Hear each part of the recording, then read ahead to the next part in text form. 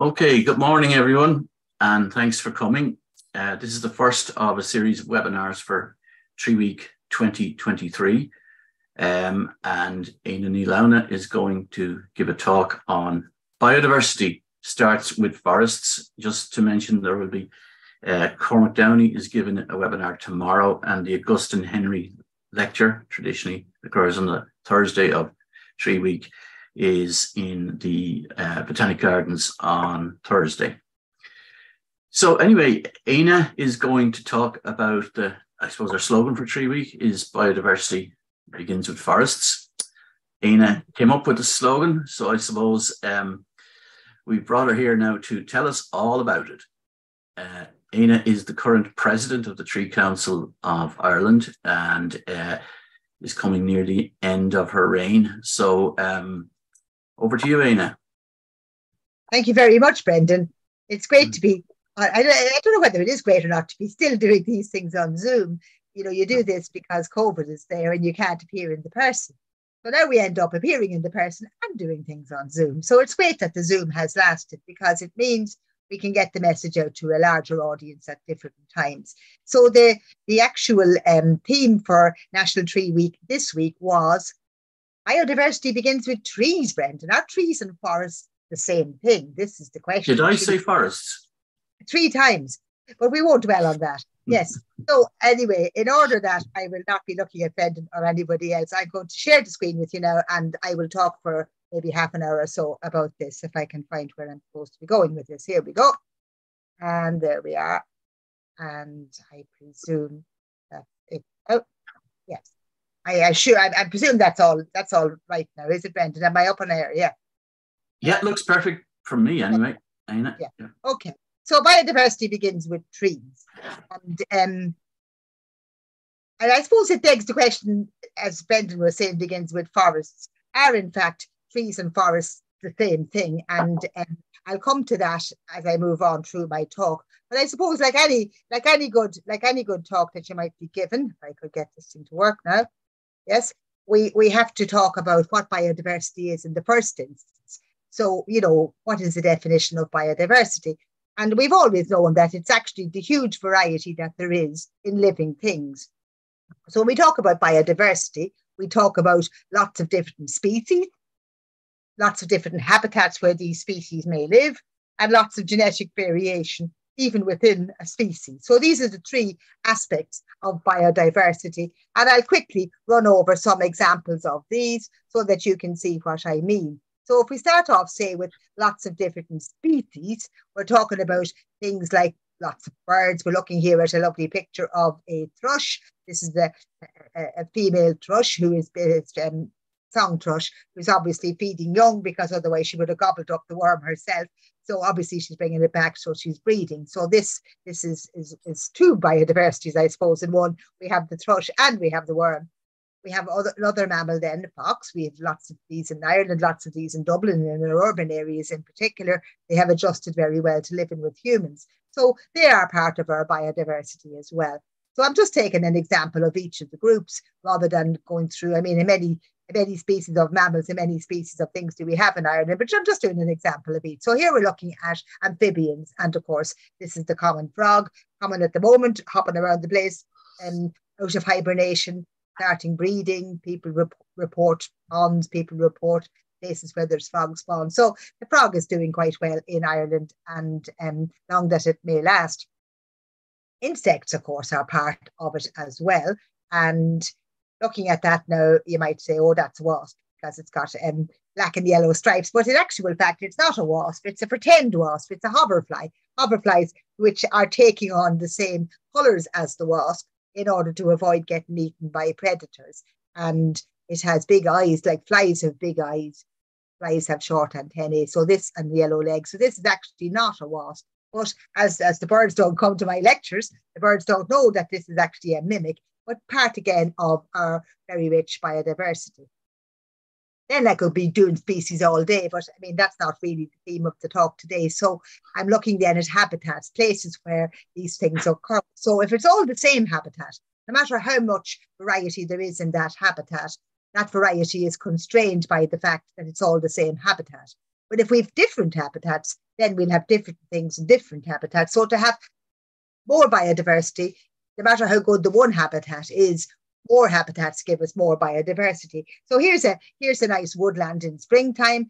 We can see that the leaves are beginning to come on the birch trees and that the bluebells are busy growing in the light underneath, because once the canopy closes, then there's less light on the woodland floor. So woodland plants in general, we get them flowering this time of year before the canopy closes, making the most of the light. So that's a birch woodland. So woodlands then will have all of the things that will occur in woodlands, and they will be, as you might imagine, quite different to what you might find on a bog. Here we are looking at a piece of bog. I think it's from our DRD raised bog. And this is an area where it's completely different, much too wet, much too acidic for trees to grow. So quite the opposite to our woodland. Plenty of light, plenty of times for plants to grow. So they don't have to flower when it's a bit cold. So they tend to flower on bogs later on in the year when they have the benefit of the rise in temperature. So you're looking at a completely different habitat there. So if you have woodlands and bogs, you've got much more biodiversity than just a woodland by itself in the area. Then moving over to the west of Ireland, we're looking at our mountains over there. This is Diamond Hill, which is over near Kylemore in County Galway. And you can see that that's the mountain up behind. And then in the front, we have a row of oak woodland just in there along the background. The leaves are not on it yet, so that's why it's looking like that. And then in the actual front, artistically taking the picture through the branches, this is actually an ash tree. So and then we have a lake over here between us and this oak woodland over there. So we're looking at quite a lot of different habitat in this slide. And you can see then, because there are different places for creatures to live, there are different creatures that will live in each of these places. What you have in the lake will be different to what you have on top of the mountain, and vice versa with the woodland. And of course, even things that might be man-made will be a habitat for wildlife as well. And this is a graveyard in Roscommon. It's an old graveyard. We can just see the gravestone up behind the wall here. And this wall has been here for a very long time. It's the graveyard wall. And as you can see, it has been completely covered in plants, things that have grown on the wall, things that have put their roots into the cracks between the stones to get nutrients and nourishment. We have a bit of ivy on it, we've got moss on it, we've got ferns on it, we've got different types of ferns actually. And if you hung around long enough and stayed quiet, you would see invertebrates, creepy crawlies, spiders, things like that in and out of that. And indeed, hunting birds coming, maybe, or stoats, something else coming to live there. So even something that is not that's man-made and that isn't there for a huge long time relative to, say, a woodland, can still be a wonderful area for biodiversity. So we're looking, that's generally the way one looks at biodiversity, really. You look at it from a point of view of all the different plants, animals, all the different habitats where these might occur. But looking at it now from another way, if we're having good biodiversity, we should have the whole range of things. And if we look at the rules of ecology, we can divide our living things up in a different way. So, I mean, if we start off with what makes the food, the plants, they're the primary producers. So if we don't have plants, we have nothing, because all the food in the world is made by plants. They make it from the air using sunlight for photosynthesis. They break open the CO2 molecules and they save the carbon in the plant. And that carbon then is processed in the plant to be sugars, to be different, more complicated sugars, starches, perhaps we can get it into oils, we can get it in things like proteins if you're talking about nuts, and indeed in trees, of course, it becomes timber in the end. So all of this are done by plants. So if we have no plants, we have nothing, because we have nothing for the herbivores to eat. The herbivores are the plant-eating creatures, so we need to have those in our habitat as well. We have our plants, we have our herbivores, we have the carnivores then who feed on the herbivores, and of course there's a cute hers, if you like, the omnivores who can eat plants and animals. They have the digestive organs for both. They will be there as well. And top carnivores are ones that need, much more territory in order to feed on, because there are fewer of those and they have greater requirements. So there's always fewer top carnivores. There's always fewer birds of prey than there are spiders in numbers. There's always fewer of these stoats than you would get of rabbits or something like that, because top carnivores use a lot more energy to find their food, and they have to get enough to keep them going. And then, so we must have all of these. And then it's all very well having all these, but if all our energy is tied up in plants and herbivores and carnivores, there's nothing left. So we have to have the cycle continuing. We have to have it breaking down as well. So in a properly existing place, we have to have decomposers. We have to have the fungi. These are the living things that actually break down the plants, break down the dead herbivores and carnivores, and disentangle the nutrients back again into the soil and give off the carbon that was taken in by the plants. So these, in a way, are the opposites to the plants. The plants take in the carbon dioxide and break it up and save the carbon as food, give off the oxygen. This lot use up oxygen in order to break down the plants that are there, and they give off carbon into the atmosphere. So if your tree falls down and decomposes away, all the carbon that was saved by the tree when it was growing decomposes and goes back off into the atmosphere again. So if you like, decomposing plants do actually give off carbon into the atmosphere, but they do it obviously at a very slow rate. If you really want to do it quickly, you burn the tree and your carbon will be gone off in 5 minutes, whereas a decomposing situation could last 10, 15, 20 years for a thing to break down completely. And then, of course, we mustn't, of course, forget the soils as well, because soils and soil microbes are a hugely important part of our biodiversity. And depending on the quality of the soil, the depth of the soil, the richness of the soil, how many microbes are there, what lives in the soil, what bacteria are there, this will have a huge impact on the plants and therefore on the herbivores and carnivores as well. So if we're looking at biodiversity, instead of just counting the results, if you like, so many birds, this particular species, that particular fungus, looking at it from an overall point of view, we're looking at the whole ecological setup, all of the different levels at which life can exist. So if we could think of, before humans arrived at all our biodiversity consisted of naturally occurring species and natural habitats. So there were no humans at all. There was no interference from humans for that point of view. So the biodiversity, I'm sure, if one could think one's mind back and think about such a matter, it was as good as it could be, because the interference with it was not human caused. And humans, of course, are the ones that can really cause damage to biodiversity by their activities. So if we were to look at places that are still in existence without any human interference, we get an example of the same sort of thing. I'm just showing you there a woodland, because in fact, these are natural habitats, and what we have in them, in fact, are a couple of things. First of all, we have the survival of the fittest. So, things get colonized, plants come along, animals, whatever. Thinking of Ireland after the last ice age, when plants and animals came back to Ireland, when the ice age was melting, the ice was all retreating back from the middle of Europe going up north, and plants and animals were following it up. So they all came, but they may not all have survived. We don't know what came that didn't survive.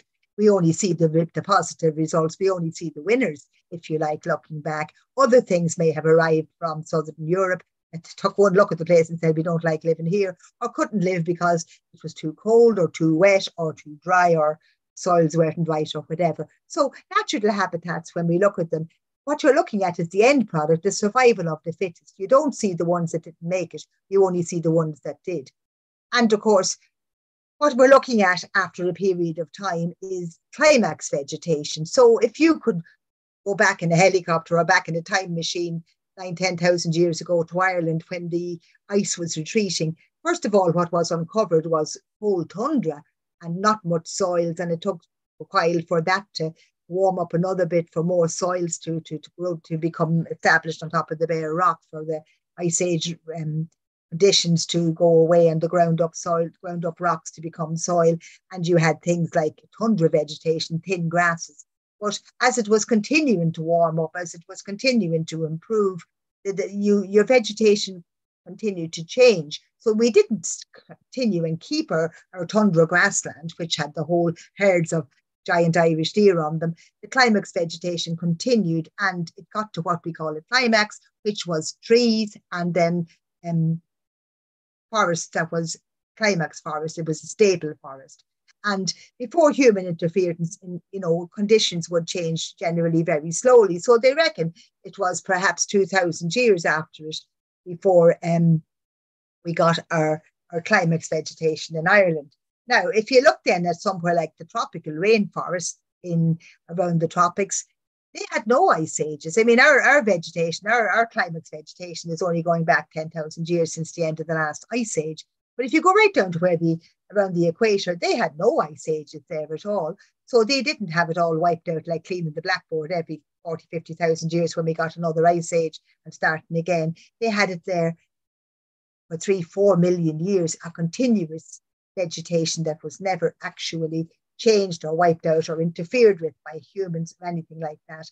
So there was huge, and there is huge biodiversity in these tropical rainforests because there has been a continuation of creatures living there, of conditions living there since 3-4 million years ago, so it ended up after continental movements had left our continents in the condition or in the positions that they are now. So huge biodiversity in tropical rainforests because they had no ice ages. But so change happened very slowly there. And I remember going at one point over to Costa Rica with the RTE were had a few bob in those days and sent us up to make programs. And we went over to do the rainforests in Central America. And we had a guide and he brought us up to this place and popped out at the car park. And I went over to the first tree I saw and said, what's this? Because it was great to be away with a guide. And, I didn't know anything because I hadn't been to that part of the world at all. And here we have all these different huge trees. Imagine the guy didn't know what the tree was. The tree in the car park. I said, what do you mean you don't know the tree in the car park? Thinking, couldn't he make up something? Sure, I wouldn't know whether he said the truth or not. But anyway, he pointed out to me that there were 320 different species of trees in a hectare because I was in a rainforest.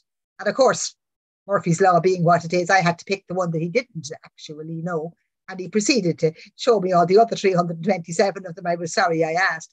But it is huge variety, and it was amazing to see this. But if change happens quickly, the balance is interrupted. This is the point. If change happens slowly, but it's a different matter. But if it happens quickly, if the balance is interrupted, it can be sudden and catastrophic. Now, here's a picture taken at the time of the dinosaurs. You must remember this, a mere 65 million years ago, when there was a catastrophic change. This is an artist's impression of a meteorite striking the Earth and wiping it out. And there was a huge catastrophic change.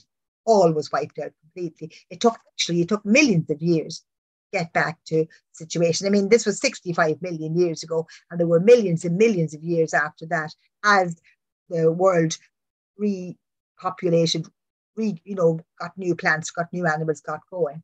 But stability returns when change slows down.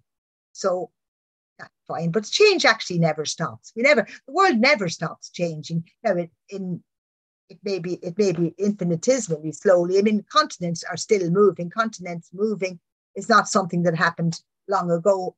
Continents are still moving at the same rate as your fingernails grow. And as I'm sure everybody knows, whoever broke a fingernail, that's very slow indeed. So that's the speed at which the continents move, but it continues to happen. And over millions of years, we know our continents moved from warm places to cold places.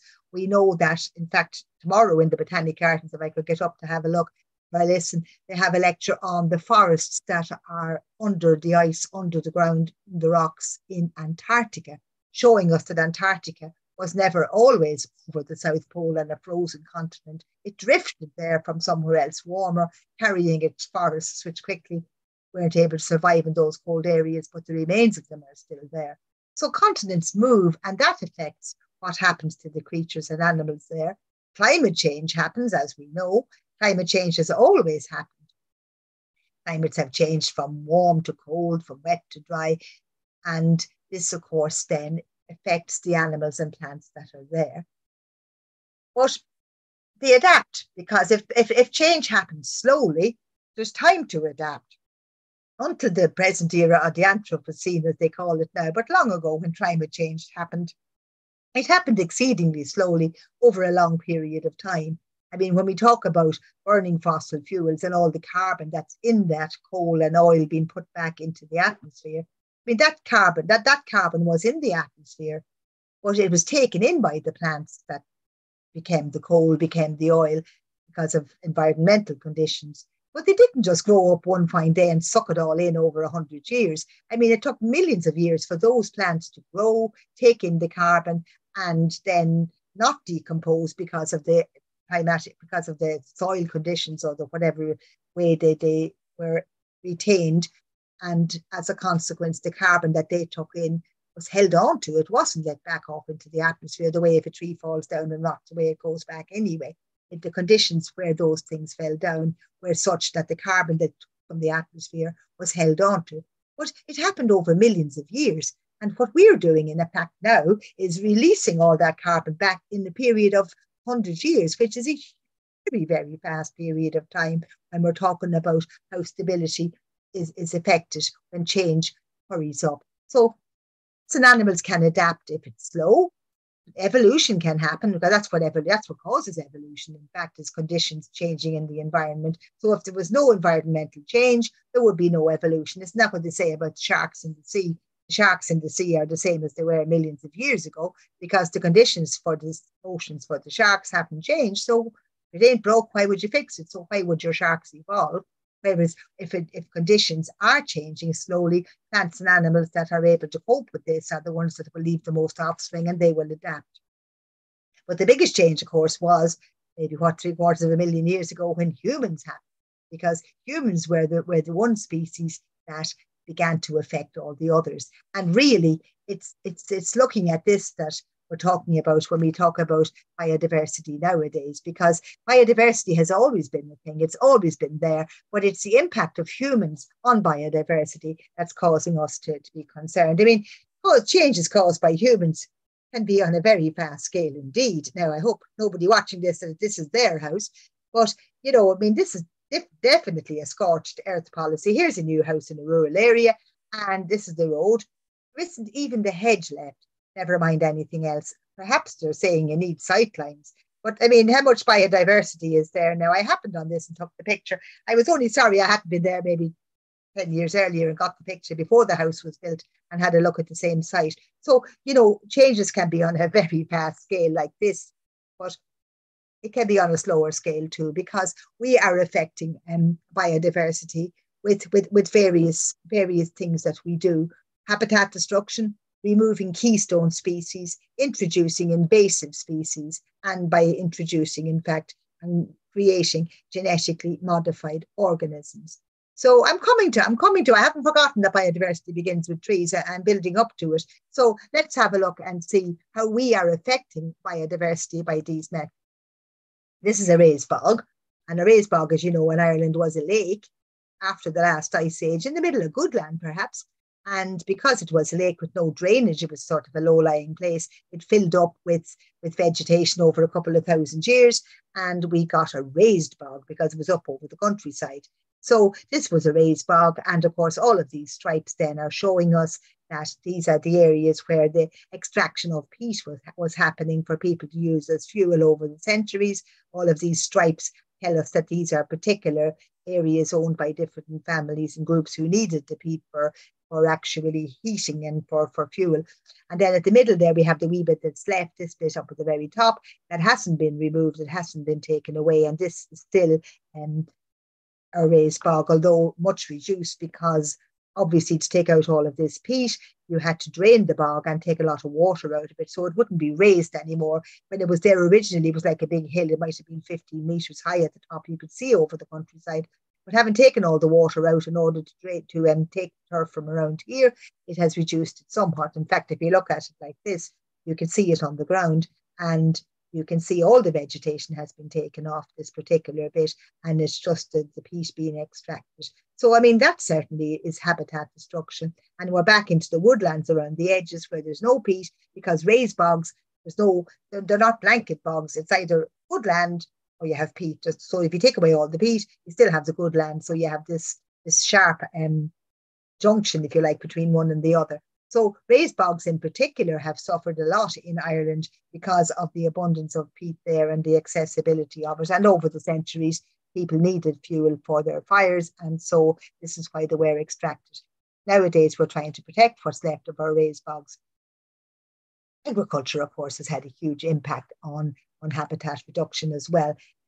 You can see here now these are fields with their hedgerows and whatever's been growing in those. But this person here now has decided that their field is not big enough at all. But we can see kind of the places where the hedges had been from other fields, but they've all been removed. It looks like a quilt on a bed or something with a pillow and blankets. But these are the machinery going around harvesting the wheat. Now, this is not America. This is Ireland. This is one of the big fields they use for, or I don't know, sometimes they have them for ploughing championships or the like. That's not that particular one. But this is a field in Ireland where the actual thing has been entirely removed for agriculture. So the huge amount of habitat destruction to get your field like that, to put in one crop, to put in something that you want for a crop, and you don't want anything else. So not only are you just planting something, which are probably waging war on insects and things that might destroy the crop on you. So very much an area where there's very little biodiversity because of human activity. Now, keystone species are something that I want to talk about as well. I mean, I could talk about habitat destruction all day, but I'm just bringing these things to mind one at a time. So keystone species impact whole habitats. Now, in Ireland, wolves were the top predators. They were the keystone species, and they fed on deer. I mean, these are top carnivores. They fed on herbivores. They only ate meat. They didn't have jam sandwiches or anything like that. They wouldn't eat grass. So they fed on deer, kept the numbers under control. And of course, now that we removed our wolves, these uncontrolled deer have a huge impact on our trees and on our forestry. So we did have wolves in Ireland up to 1780. The last wolf was killed in the Blackstairs Mountain, and there's actually a stone in Eanna, in the little village of Eanna, where it says, with a little wolf on it, showing that this was where the hounds of Major Dalton came from, the ones that demolished the last wolf. So these were wolves, Mockcheeras, Brafey, Wheelcoos. There's different place names still called after wolves. Brafey and Mayo, that's an old name for a wolf, as is Feltram Hill in Dublin. That's another name, Wheelcoo, for a wolf. So we had wolves, and they were top predators, and they fed on deer. Now, the days when we had the wolves, our deer were mainly, in fact, were in actual fact, red deer, and perhaps some of these ones as well. These are the fallow deer. These were introduced by the Normans as a hunt for hunting for sport, and they kept them generally in deer parks, which would be very large areas. I mean, the Phoenix Park is where we think of a particular kind of them, but they were in other parks around the country, and they were used. They were hunted by Normans, but the native ones were the red deer, and the wolves kept manners on them. The wolves would hunt them in packs and keep the numbers down to a manageable number. So we never thought or saw our woodlands being affected by deer in those days. I mean, these are the other ones here. Now, these are the Sika deer. Sika deer were introduced into Ireland by Lord Powerscourt in the 1840s. And not only did he bring over Sika deer from Japan in his travels, he decided it would be a great idea if he crossed them with the native red, because they were genetically related. And he succeeded in doing this. He succeeded in having fertile offspring. And they did better than either of their parents. And an awful lot of the deer all around the country are actually Sika red crosses rather than true native red deer or true blue Sika deer either. And they have run amok. We do not have any wolves left over to actually put manners on them. We got rid of the wolves. And as a consequence, the deer can reproduce. They have a situation where you have one male, and all the females, you have this rutting. This is where the idea of stag parties come from, I suppose. But the winner takes all. So you have all the females covered by the big strong stag, and each one has a fawn every year. And herbivores, and they feed on trees. They feed on the barks of trees. Tree damage is caused by them. They feed even more significantly, even worse, on seedlings, which are smaller and juicier.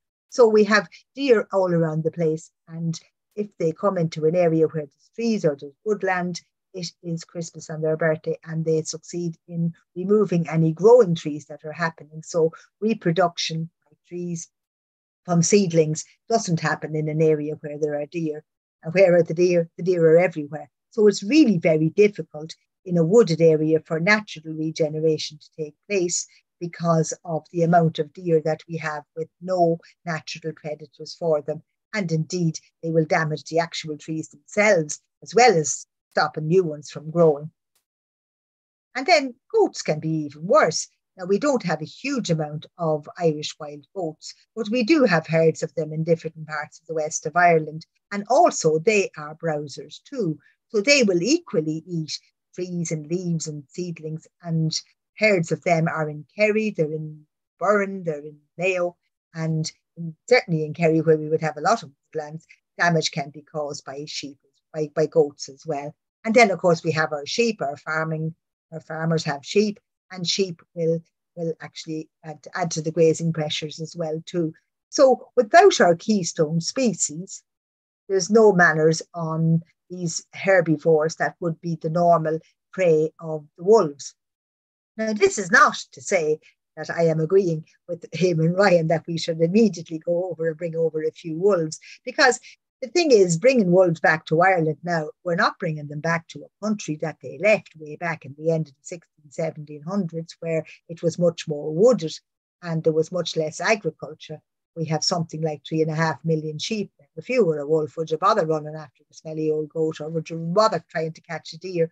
There was a nice whole field of sheep sitting nearby, and the countryside is not actually able or designed or evolved now to bring back a top predator like that willy-nilly into a place because of our intensive agriculture at the moment. What I'm doing saying today is explaining to you how by removing your keystone predator, you have caused an implosion or an explosion of the amount of the herbivores, and this has problems with trees.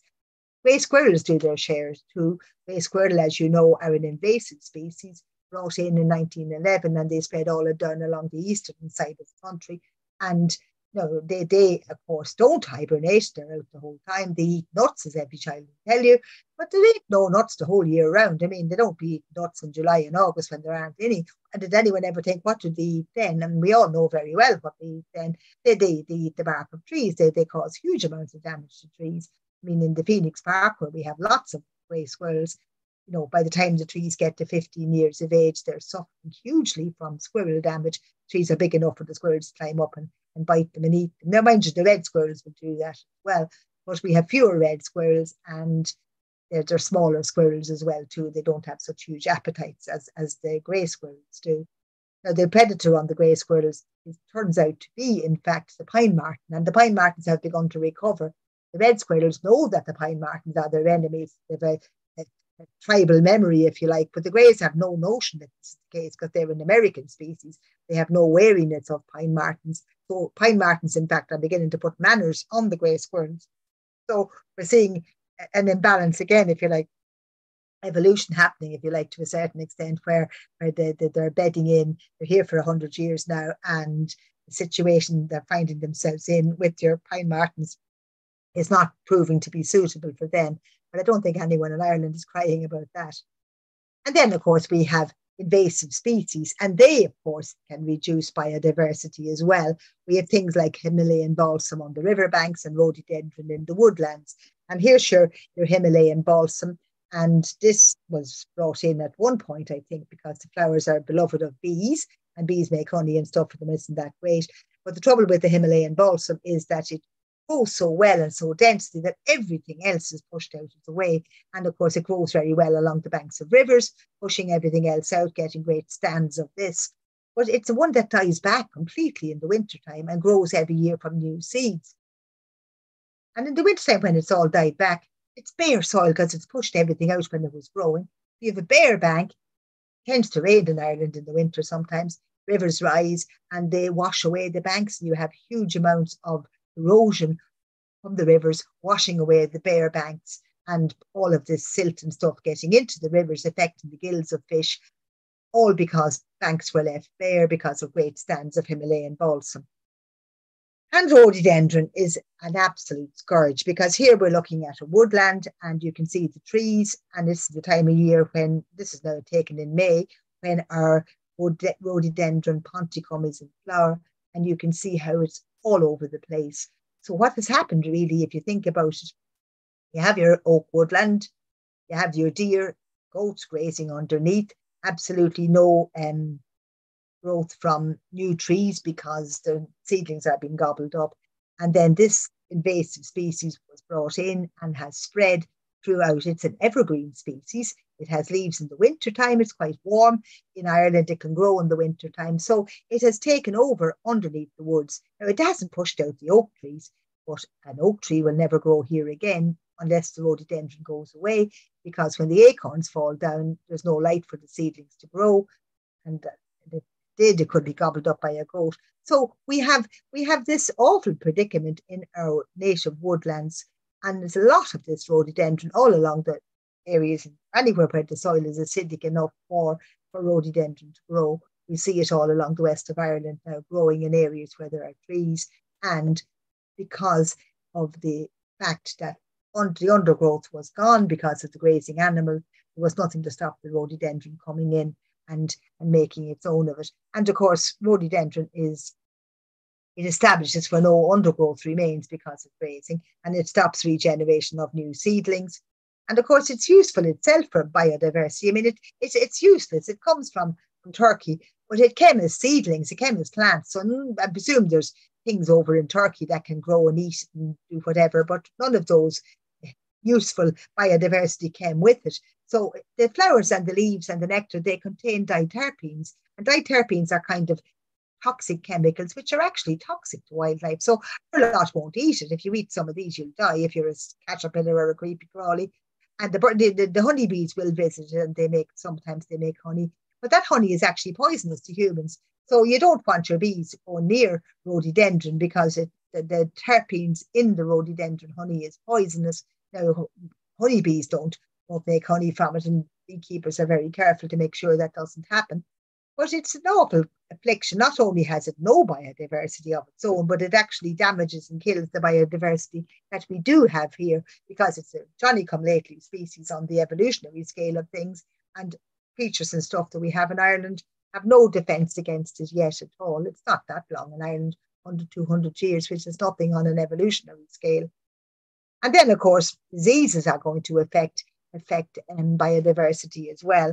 And I'm just looking down here. This is an elm tree, and Dutch elm disease caused by beetles carrying a fungus caused these things to die back from lack of water getting up to the top. And we only probably realised how many elms we had all around the country when we saw them all dead, sticking up in hedgerows and places like that. And this thing still exists and it's carried around still. And if you have an elm tree for 15 or 20 years of age, it'll get this disease back again. This is the ash tree now, and ash trees are suffering from ash dieback, which is a sort of a fungal disease that's blown on the wind, and this is decimating these too. So these both canopy trees, very large canopy trees on good soils, these were affected by diseases brought in. And this is where, when you talk about genetic variation, it's really important, because the hope is that there may be some ash trees that are actually resistant to this particular disease, because if you have a lot of genetic biodiversity, each tree is not a clone of each other. So some of them, because ash trees are actually native species, they spread into Ireland after the end of the last ice age. Naturally, they came little by little, they got covered Ireland, but they didn't come from just one introduction of one seedling so that they're all the same. Like the grey squirrels, they only came once in the basket to a wedding, and all our grey squirrels are genetically clones practically. But if you have enough biodiversity, some of these things will be resistant to whatever disease or whatever thing throws at it. And this gives us an opportunity not to become extinct. Whereas if you have genetically engineered things, or if there's only one introduction and everything comes from that, one horse chestnut introduced into Ireland and everything from that, the seeds all the same, there's no variety then to act as a resistance to diseases that come along, because the actual trees are all the same, the disease affects them, and this is what happens. So your genetic variation is very important for biodiversity. So non-invasive introductions then, we have those as well. We're looking here now at a beech tree. This is a beech woodland. The beech came in with the Normans. Lord, the Normans are alleged to have brought in the first beech trees, but they certainly were well here around 1500. and lots and lots of forests with beech. Interesting though, because beech throws such a shade that really there's very little ivy ever grows on beech trees. So less biodiversity in the beech woodland, huge amounts of shade. Whereas if you look at, say, something like an ash tree or an oak tree, here's your ivy growing right up the tree. And contrary to what people might think, ivy doesn't kill trees at all. Ivy is a native plant growing up on this surface. And here you have areas for biodiversity, for creepy crawlies, for invertebrates, for robins to build nests. You get it up a bit higher, more light, you have berries, you have flowers for bees, and they make honey from ivy, and it is delicious honey. It's not a bit poisonous like the old rhododendron stuff that we wouldn't be touching. And you have berries on these as well, which are around to feed the birds. Later in the winter, spring, sort of early February, you get the berries on these. So, and it's only in the end of the tree's life with the big canopy of ivy on it that it's more resistant to wind throw than one that doesn't have, and it might fall over earlier. But it hasn't been killed by the ivy. Ivy is able to make its own food. It doesn't suck nutrients out of it. It's not a thing like a strangler fig you might get in the rainforest. But as I said, the ivy grows on our native trees very well, but it doesn't grow so much on evergreens. I mean, here's a planted woodland of conifers. And again, with lack of light getting in through it, you have very little by way of things growing on the ground. The earlier picture I showed you with the bluebells, there was light getting through into the woodland before the leaves came back on the trees in spring, giving us all this woodland flora. But when we have our conifers like this, the leaves don't ever, these are evergreen trees, the leaves don't fall off, the light doesn't get through, and we don't have that biodiversity at all. Now, I mean, a lot of these conifers were planted as crops for the wood in the timber industry, and we get a huge amount of employment in rural areas from cutting down trees, for using the timber from sawmills, and we need our timbers for building. And in fact, if you build a house with timber roof on it, the carbon that was taken in by the trees stays in your house. It doesn't decompose and go back up into the atmosphere. It's chalk and cheese. It's apples and oranges. I mean, woodlands like this have a different purpose. They're an industrial crop, if you like. They actually have a huge role to play in taking carbon out of the atmosphere. But if we just look at it through the biodiversity lens, biodiversity doesn't begin with these trees.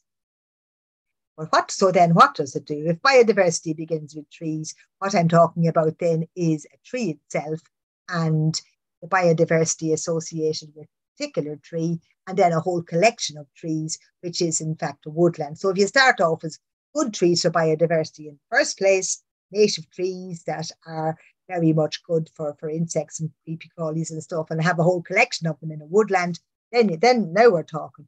So I was just looking at the statistics for that. Now, I don't expect anyone to read all of this. But if we look at a hawthorn tree, which is one of our native species, just down at the bottom there, you can see hawthorn supports 149 different insect species in Ireland, and it tells you all the stuff it does. Blackthorn is a home for 109 insect species. Now, insects are insects. We also have spiders, which aren't insects, and wood lice, and so invertebrates are an even bigger collection. So this is only looking at the insects, not even at all of the others. And it talks about the fruit of them, lots of animals, wood mice, finches, foxes, as well as your insects.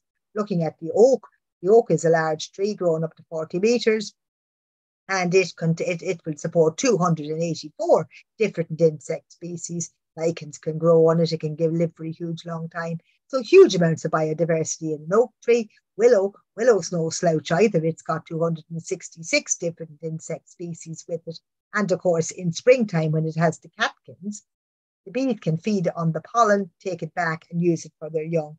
And then moving on to other native trees, we have ash, which has 41 and lots of lichens on it.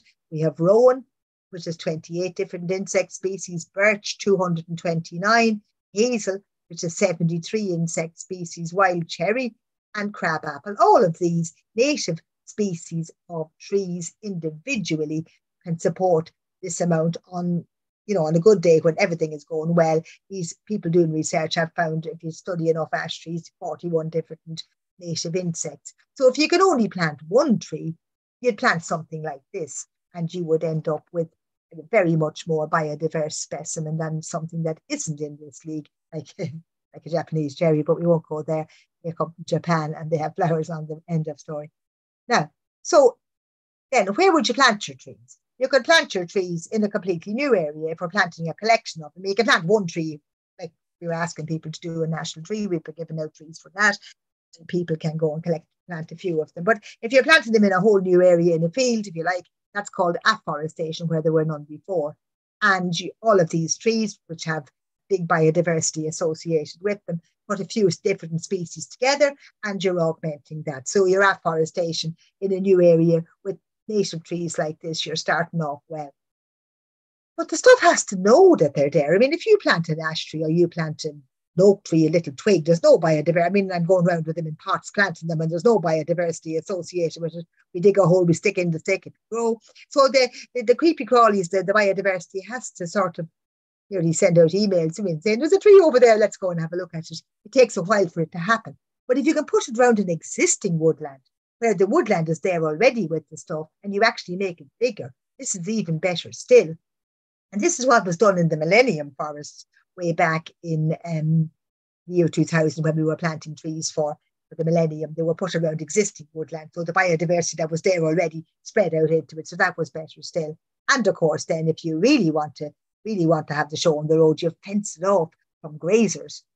So that's what the people do who are doing the rewilding. They don't actually plant trees at all in places where they have a woodland to begin with.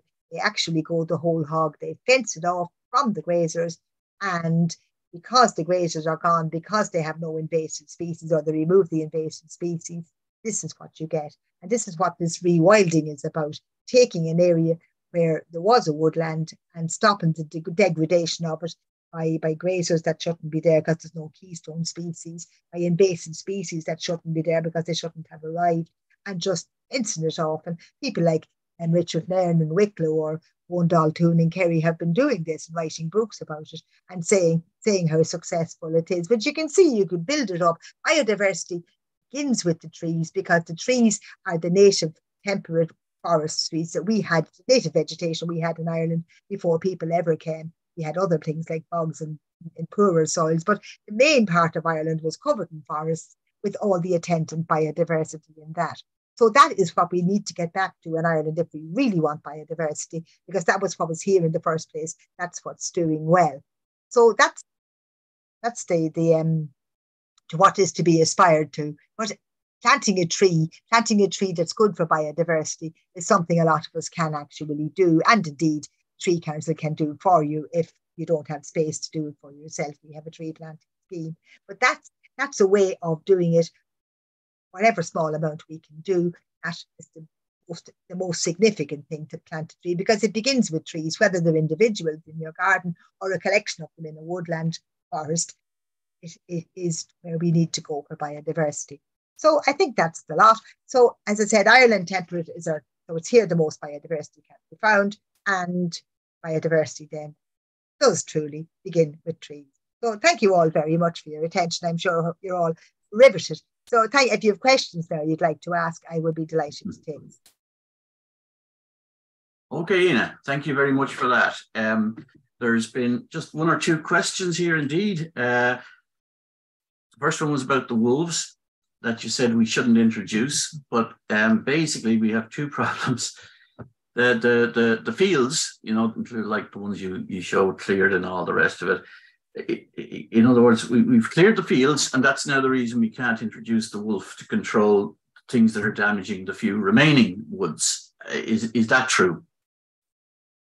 Well, I mean, yeah, I suppose in a word it is. We've cleared the fields and we are growing grass, which has cows in it. I mean, we could have cleared the fields and be growing crops of wheat and barley. I mean, it depends what you put in the fields. As it happens in Ireland, it's grazing animals. And that's because we have 9 million cattle and we have 3.5 million sheep. That is why we can't introduce wolves, who would not be so obliging as go off and eat deer and not eat anything else, because that's the kind of farming we do. So we have changed our environment to such an extent, like you need a place fenced off the size of County Leitrim or someplace, not picking on Leitrim particularly, but the size of a county, completely wild, with the fence around it, and put your wolves in there, and there would be enough wildlife to sustain them. But you'd need that amount of space to put in wolves. I mean, they were able to bring them back in Keystone in the Yellowstone Park in America, for example, or in some of the woodlands in Europe, because they had enough space that wasn't intensively farmed. But in Ireland, we have so much intensive farming all around the country and so much dependence on animals for farming that it isn't really a going concern at the moment. Okay, next question here is about the pine marten. Pine marten was always extinct in the 1960s in Ireland, and he's recently obviously got the reputation for doing in the grey squirrel and allowing the red squirrel to come back, which actually is in big contrast, I must say, with what happened in England, where the grey squirrel now is almost the only species of squirrel left. But it said that they recovered because of the pine plantations in the 50s, I suppose Bruce as well, in the 50s and 60s. Well, I mean, they're a woodland species. When we removed our woodlands, we reduced ourselves down to hedgerows. And a lot of our woodland birds that we think of as garden birds, like robins and blackbirds and things, they were all woodland birds. But they were able to slum it in the hedgerows. They didn't mind. But things like squirrels and pine martens weren't lowering themselves to live in a hedge. So they became very much reduced. So the grey squirrel, when it came in 1911, came in as an introduction. But the amount of red squirrels at that stage had already been reduced, and the pine martens, because of the reduction of our woodland. I mean, in 1904, we were down to 1% or some very small amount, as John McLaughlin was telling us at the weekend in the Botanic Gardens. So, the grey squirrels were ground feed. So they weren't so much depending on trees as the red squirrels were, and they were able to advance. And then, of course, the plantations of different conifers that were planted then after that were places they could hide and shelter, they can climb up trees and that. So I'm sure they did very much add to the numbers of grey squirrels that were able to expand from that. But the pine martens have recovered their numbers, and as I said, there's research being done over in Sligo IT, people examining pine marten droppings and seeing that it's all grey squirrel they're eating, not red squirrel. So it's not just a folk tale. There's scientific evidence to prove that this has actually happened. Okay. This was in response to your field, the one that you said was in Ireland, where everything was cleared and the pesticides and chemicals and all. Why are there so many controls at the moment on planting trees of all types when there seem to be no controls on destroying the environment if you're farming? Well, now you'd want to ask. You're not responsible for the policy, but yeah. Well, I give a political answer. You'd want to ask the minister that. But that's the result of lobbying over the years and the value that's put on things. And planting trees is something that we're all aspiring to do. And the more we do of that, the better.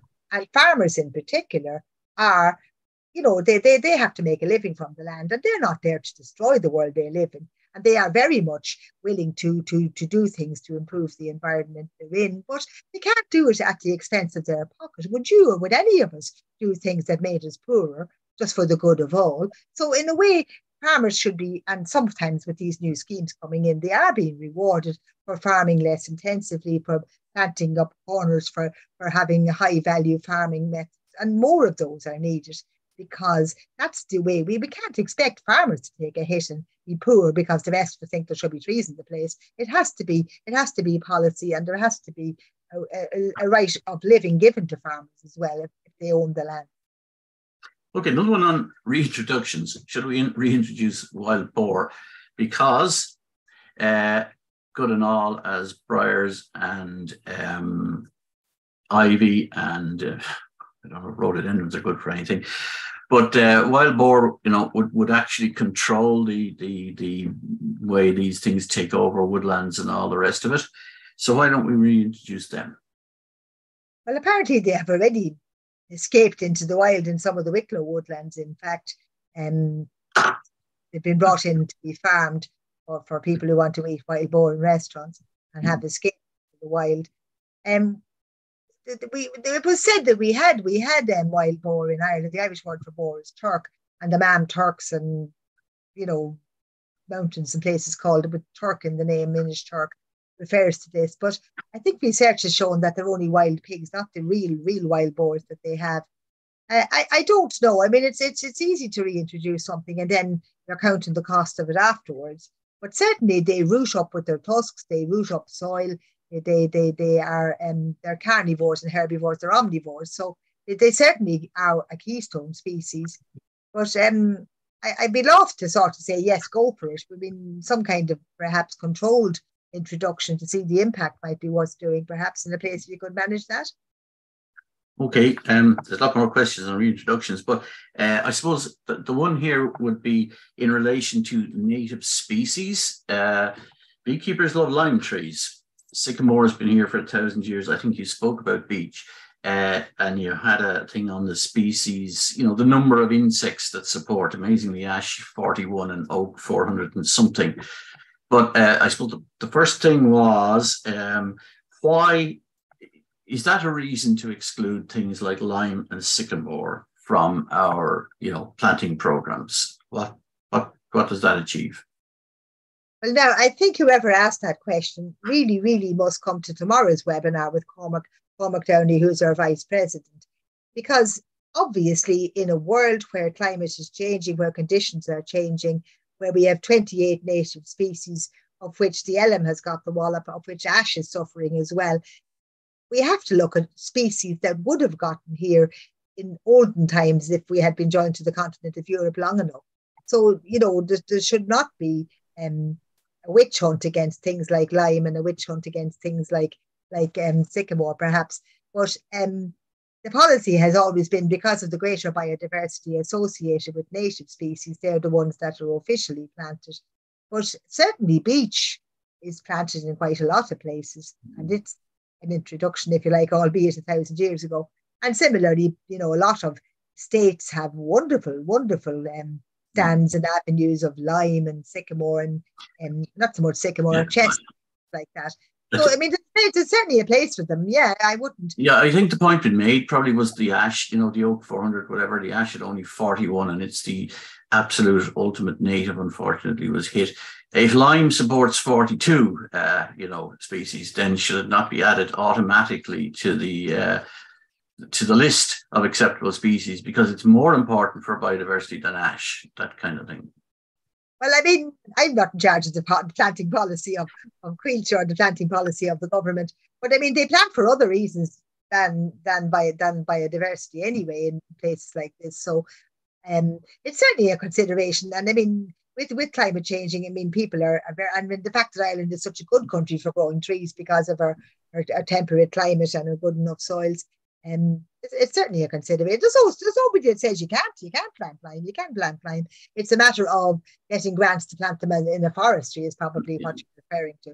Well, I suppose a lime won't contribute to solving the Hurley issue either, so far as I know. But okay, unless somebody else has a late question, that's more or less it. As I say, the rest of them are in the same vein.